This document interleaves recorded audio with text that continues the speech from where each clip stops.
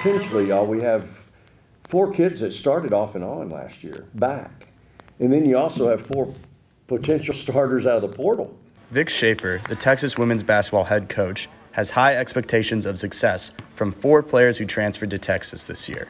Sonia Morris, one transfer from DePaul, has shown impressive offensive skills. I just think it was the best option for me. You know, so many doors open going into the portal, and I never thought that this opportunity would come. The team had the opportunity to not only scrimmage each other, but also an all-male practice squad made up of skilled UT students. I mean, they've been talking about this for a while. The first time the public can see how the girls are playing, especially in Moody. It's a pretty awesome atmosphere.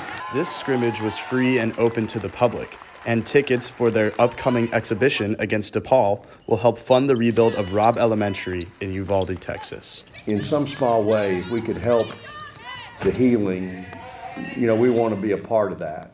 The Longhorns are one of 3 NCAA Division I women's basketball teams that have a representative on each position of the awards watch list. They're veterans, they've been to the wars, they know what it's about. I don't think they get rattled or shook. And so I think all of them bring something to the table that we need. Their season is set to start at home on November 11th against LA Lafayette.